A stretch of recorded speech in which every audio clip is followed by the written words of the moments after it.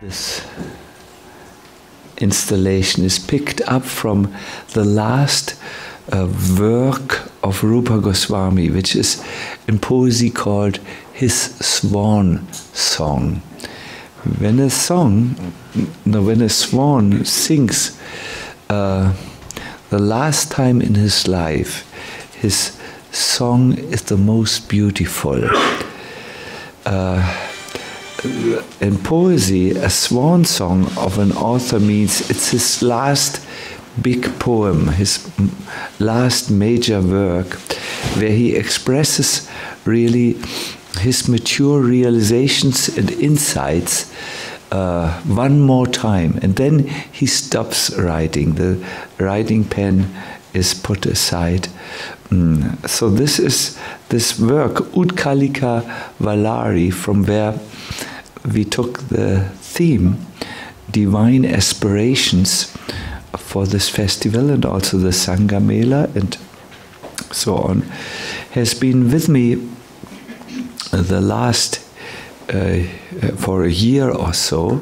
It's the last written composition of Rupa Goswami, where he yearns to be accepted in the eternal Vrindavan as a servant, a direct servant who performs direct services to Srimati Radharani. And there's a beautiful new translation out together with the purports of Baladev Vidyabhushana.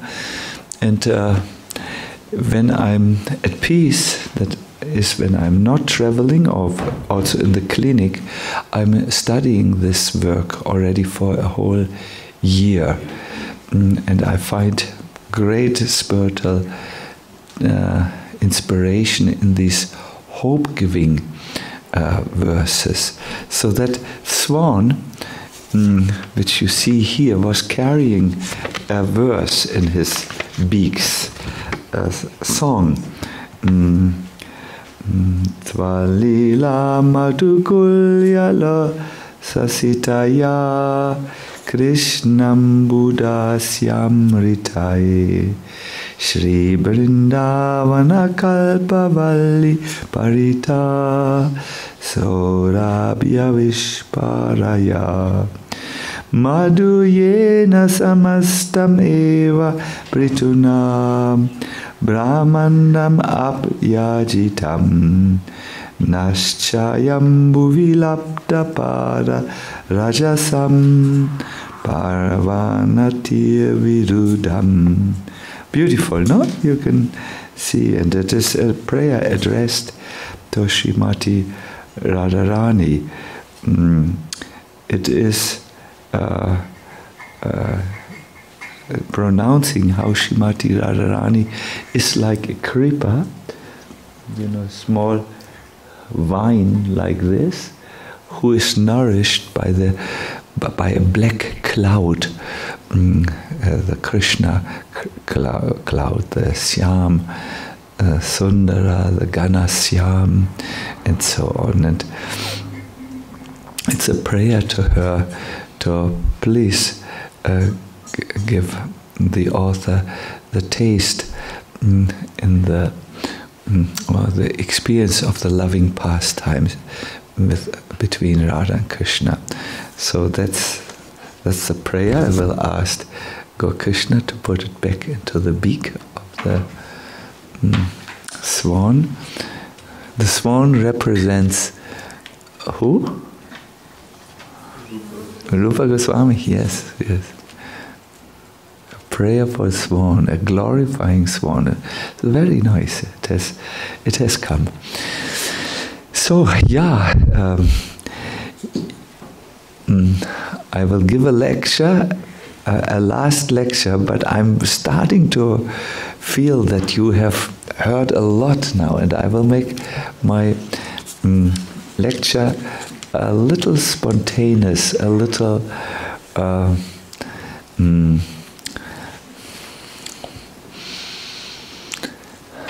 something which I feel is necessary for you to hear. few weeks ago, I became aware of Srila Prabhupada's first written book. It's called Message of Godhead. It's a very small little book. He was writing it when he was still in Vrindavan. And I found in the book something which gave me tremendous hope. You know, in our spiritual, in Krishna consciousness, we hear a lot about these transcendental ultimate truths, like we are not the body, we are souls, and we are parts of God, and so on. These are very, very high level spiritual understandings. But sometimes we may not hear enough of how will we manage our daily life with the conditionings which we have, which the challenges which we have. I find this as your spiritual guide, and also as a preacher. Your questions which you asked me and the questions which I get from the public are not so much about the philosophy, how we are souls and how there is a specific sadhana or spiritual practice that brings us close to Krishna. But the major part of the questions which I get is, how do we deal with things like material desires? How do we deal in a situation where we are put together with people with whom we have difficulties, we cannot relate very nicely with them? The major part of the questions which I get, a majority, are relating to our human nature, not to our spiritual nature. So I always wanted to hear from Prabhupada a little bit about this. And in this first book he wrote, he said something that spoke directly to me, and this concern of devotees to hear how they can manage their human sides. And Prabhupada there says that it is natural as we go through life that we feel happiness and distress. It is natural. He doesn't say transcend it or give it up or don't take it serious. He says it is natural that we feel happiness and distress because we have a body and a mind. And then he says it would be foolish for any one of us to claim that we are free from the influences of the body and the mind. No, the body and the mind influence us very much. Therefore, we will feel happiness and distress. Yes, it is natural. And he says, transcendental knowledge or spiritual knowledge does not mean that you should not or will not feel happiness and distress. What it means is that you will not be overwhelmed by it. You, in other words, will go through your life, you will feel what human beings feel, but Krishna consciousness gives you the inner strength so that you are not totally overwhelmed by it and forget Krishna or moved, or that you are moved away from Krishna.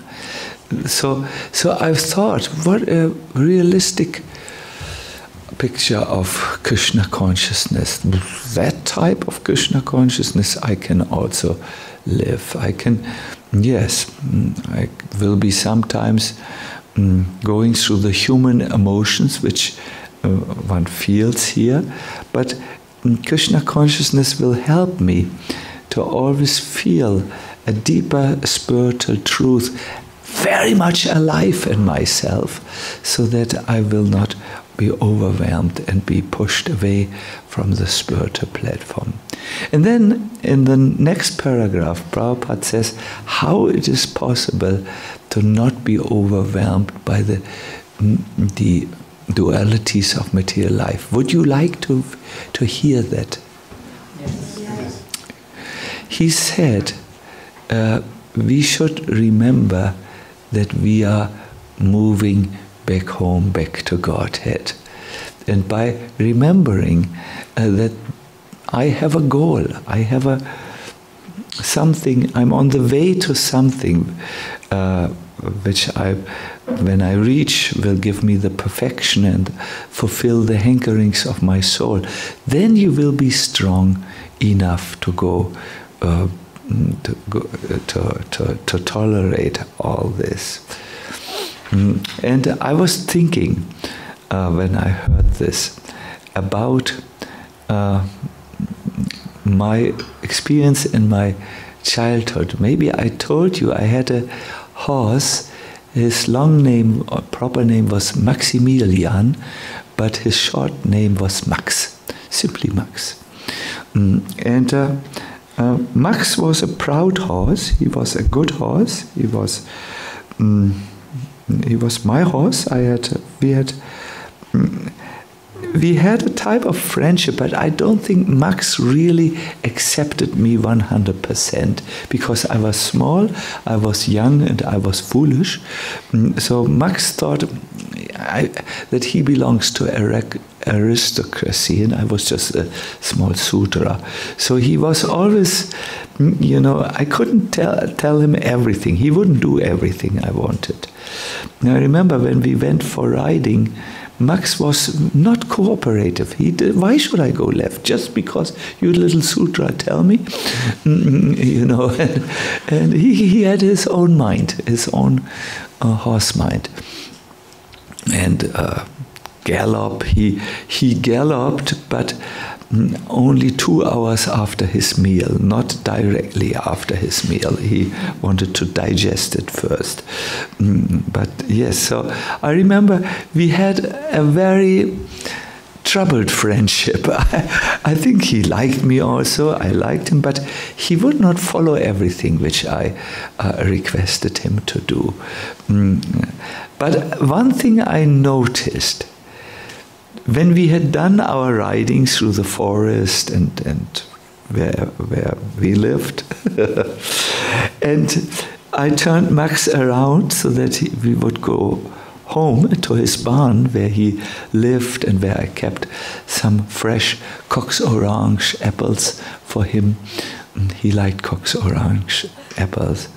Maybe you also like. I also like them very much. They're very sweet and knackig.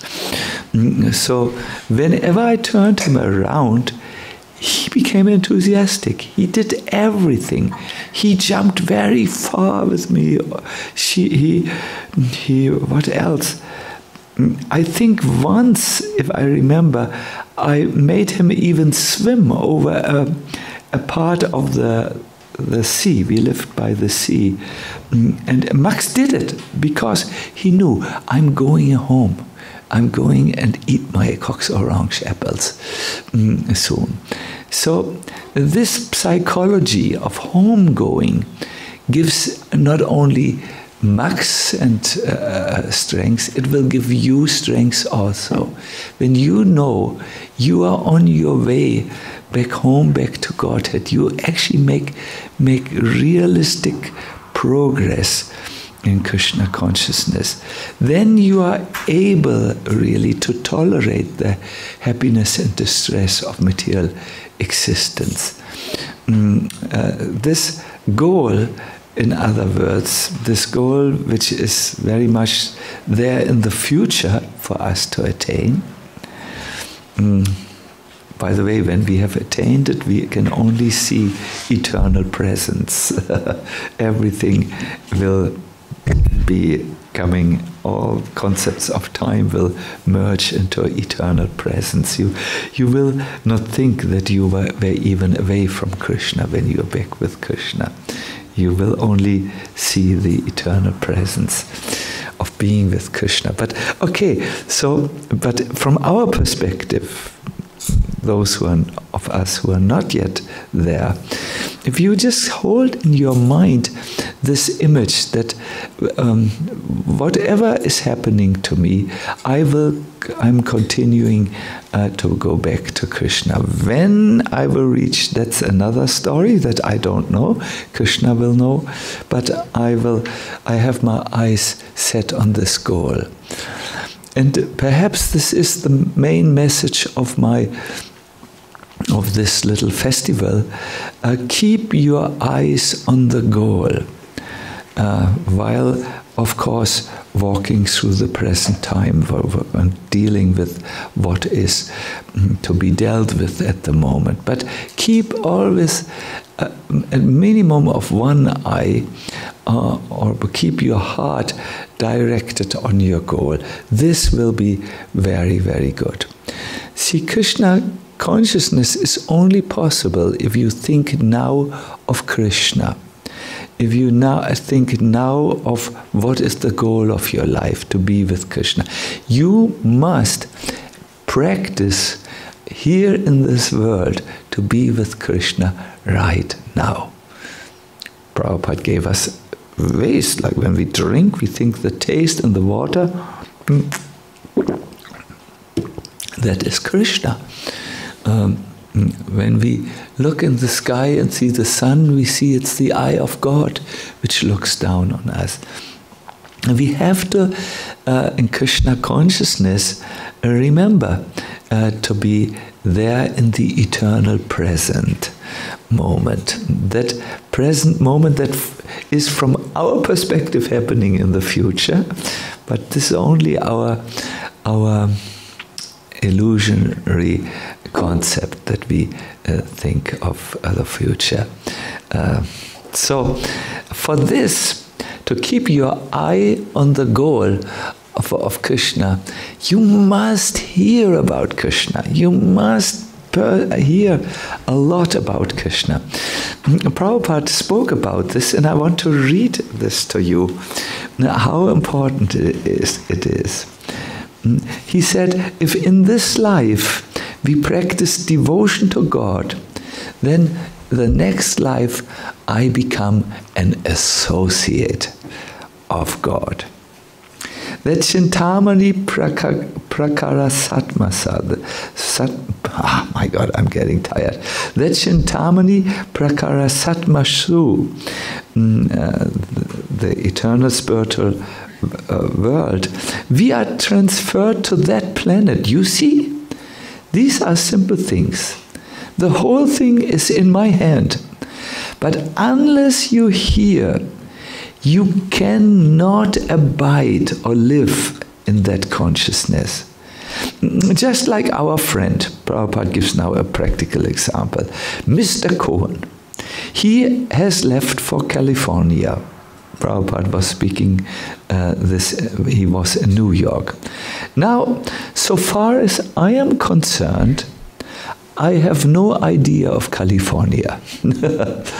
Now, Mr. Cohen has told me that when he has reached California, he will write to me a description of the place. Now, suppose when I read the description of California, I think of going there. So I prepare myself. Oh, I must go to California. So it's just like that. I was describing that Chintamani Dham to you, what sort of trees are there. And you were very much pleased to hear. And then you thought, I must go there. So we have to hear. Unless we hear what sort of God he is, what sort of God Krishna is, what sort of God's place is, what is the mode of life there, we cannot be attracted. We cannot be attracted. So, while you live your life, like we saw in the movie from Switzerland, how the devotees lived their life and what they did, and there was snowboarding here and working at the blacksmith here and doing yoga there and so on. While you do this, please spend enough time to hear about Krishna. In another lecture, this was what I read to you in 1966, and 10 years later, Srila Prabhupada addressed this point one more time. It was, he was installing a deity of Kaliya Krishna in Fiji. Fiji is an island, as you know, and in the old times, the snake Kaliya lived on that island. So when Srila Prabhupada opened a temple there, a nice temple, one of his disciples had arranged and collected for this temple, he was thinking, what is the deity that should be worshipped there? And he decided for an extraordinary deity. He installed a huge snake, and dancing on top of the snake, who? You know everything. Yes, Krishna was Kaliya Krishna, or Krishna Kaliya. First comes Krishna, then comes Kaliya. Kaliya became a devotee afterwards, so he can be worshipped as well. So Prabhupada gave a talk there, and at the end, or I don't really know, was it at the beginning of the lecture? I think more the middle and the end. He said, it is compulsory. Compulsory in English means it's a must. It is compulsory. You cannot avoid Krishna Katha. If you avoid, then you are putting yourself in a dangerous cycle of birth and death. Krishna Katha is not fiction or whims. It is compulsory. It's imperative. Everyone should become Krishna consciousness. If he or she does not become, then they are risking their life. Risking the life. Wow.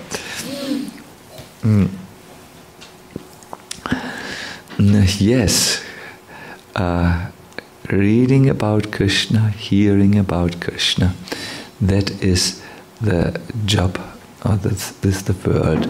This is the real world of Krishna consciousness. That is the real offer of Chaitanya Mahaprabhu and Prabhupada. Because this is my last chance to address all of you, I will say one more thing. Maybe you also felt deep satisfaction. Some devotees told me, with whom I was speaking, Bharata Shrestha, Bhanu Nandini, Gaur Krishna, Gaur Govind. Other devotees also talked to me. Damodar Priya, I met Damodar Priya outside. They all, Syamnam, I asked a few, and we all shared, we felt very blissful. We felt also that this is not a birthday ceremony only, although we will soon have more videos and more fun, and we also had a wonderful birthday cake. Did you also appreciate the cake? I thought it was like a breeze that was blowing over a rose field, so sweet and subtle in its taste, very nice. And good first-class marzipan was also there. So yeah,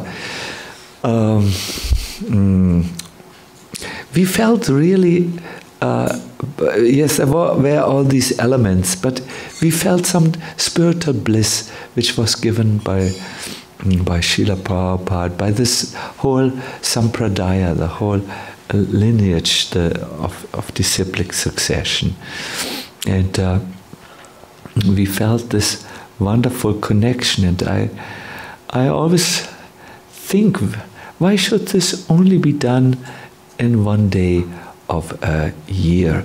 Or why should we only feel like this one day of a year?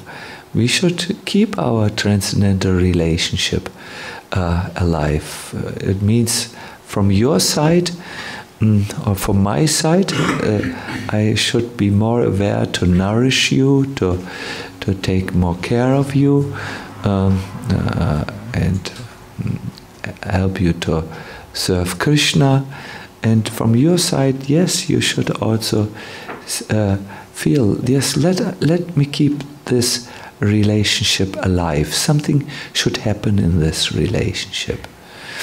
I received in the noon pause many messages from all over the world, from devotees, and I was very happy that they did something to keep our relationship alive, even though we are distanced by many kilometers. And I immediately responded with voice messages to all of them, or most of them. I still am to hear the message of Bhurijam Prabhu, and I have not yet found time to hear, but I will soon hear. Yes, let us see that this is maintained, this relationship, because it is life-giving, and it makes the heart feel more blissful. Also the relationship amongst yourself.